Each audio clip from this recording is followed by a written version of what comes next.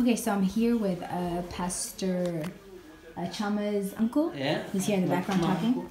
And then his friend. And your name again? Simon. Simon. Yes. So Simon came because he has keloids and it's gotten really bad. Yes. And he mentioned that he had treatment here in UTS, which is in Zambia. Yes. And so it all went away, but then within 6 months, it was all back again. Yes. And so that's because it is in your bloodstream. Yes. Correct? Okay, so let me go around this and see. Yes.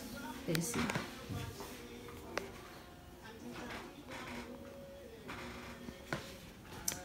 And so he said that he met somebody at the hospital who was also taking the same treatment, and they took the medication from South Africa and actually went away. Yes. But he can't remember the name of the medication. Yes. And so we're trying to see how best we can help our brother here. Yes. And you mentioned too that here in Zambia, the problem is that when people get surgery in Zambia for the keloid, they're supposed to have continuous treatment. But because first it's expensive and then the appointments are like 6 months out, then what happens is the keloids grow back. They grow back. Yeah, they grow back. And he's thinking that if the treatments were like more closer together, you know, for many people who have this issue, then the keloids would go away. But because it takes so long to grow back. Yes. And can you explain, you said the pain and what happens? Yes, there's a lot of pain, like burns, especially at night. Yeah. And there's some itching. Itching, yeah. Yes. Okay. And others, doctors, they advise us that it can be better even to have the medicine than the surgery. Oh, okay. Because, yes, the medicine can be the much better than the surgery. once, yes, Okay. than the surgery. Okay, yes. sure. So, and then go ahead. What are you going to say? Yes. Yes. Okay. Yes. All right, so I'll take pictures of too. Yes. So guys, with that said, I'm about to pray for him just so the Lord would clean his bloodstream, that it wouldn't return.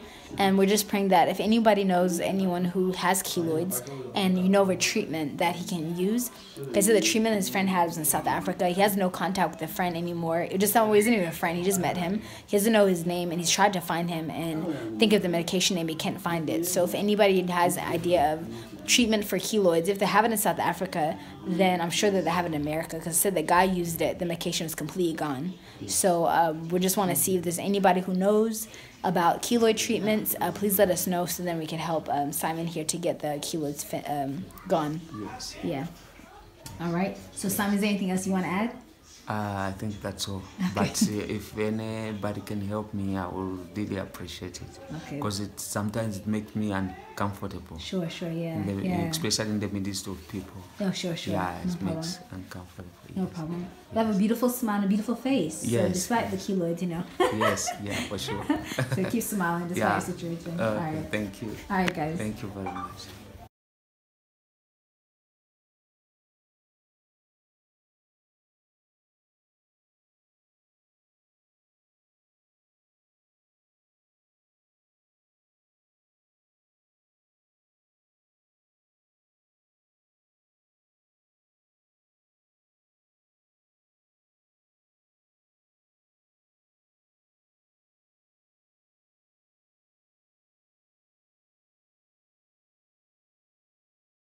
Okay, I finally made it, guys. I'm here at South Africa, transiting back home. The travel and the trip to Zambia was amazing. It was amazing, and it felt like a second home to me.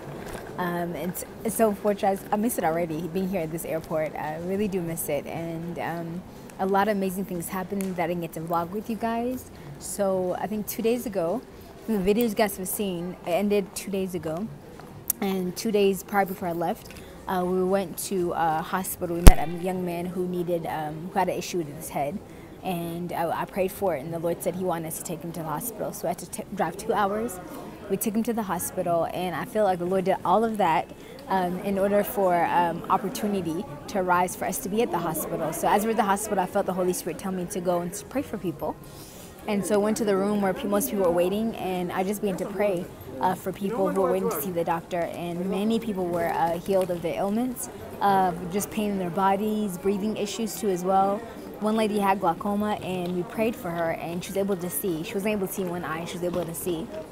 So all glory to God. And one thing I always said with the guys is the Lord has so humbled me in Zambia with really having this gift of healing manifest, because the Zambian people, their reaction is so, they just have no reaction.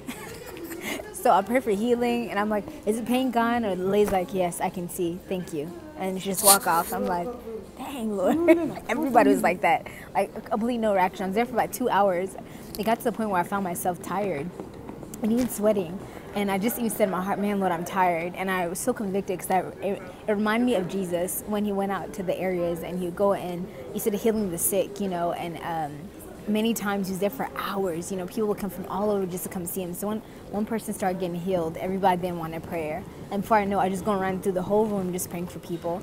And I found myself like, wow, see how quickly I could be ungrateful, how quickly I could be in my flesh. Whereas Jesus, he had a flood of the whole town come, and he gave himself completely to the people to heal them and to touch them. And even when he was weary, he didn't complain about being tired. And so easily how I complain about being tired. And I was like, man, Lord, I'm such a hot mess, you know. I've always desired this gift of healing, and I see now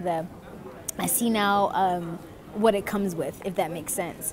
And so so we prayed, you know, and a lot of people were touched by that. And I was humbled because I remember the Lord told me concerning the reaction of people. Why am I concerned with the results? You know, not results. Why am I concerned with the reaction of people? Like, do I want to, because, you know, a lot of times in America, if somebody gets healed, they're like, oh my gosh, I can see. And a lot of times it puffs up that vainglory. And I realized, man, I still have so much pride that I wanted people to react in a certain way, to say, wow, they've been healed. But no one in Zambia, everybody was so, even like children, they're like, yeah, I feel better, and just walk away. I'm like, dang, Lord. So I remember me saying in my heart, man, Lord, I was like, this is like a thankless job. And I realized, wow, I made it about me. I'm such a hot mess, guys, really. And that's why I'm so glad the Lord allowed the gift of healing to manifest in Zambia, because it really has humbled me. It really also, it brought up in the surface the pride and vainglory desire that I have in my heart. So I'm so glad that the Lord revealed that to me. And then we went to prison. The Lord put it on Pastor Chama's brother's heart. Hey, you guys should go to prison. And I said, yeah, I wasn't even thinking about it. And then when we were in prayer, Pastor Chama got confirmation from the Lord that he wanted us to go to prison. And that's when we had to go to the hospital. So we stayed at the hospital for a good amount of time before I knew the prison was closed. And when I woke up the next morning, I got laziness in the Bible promises. And I was like, man, Lord, and the scripture he gave us was on hospitality. About when I was hungry, you fed me. When I was naked, you clothed me. When I was in prison, you visited me. So I knew the Lord saying, I need you to go to prison. So I went to the prison, and guys, it was wonderful. They welcomed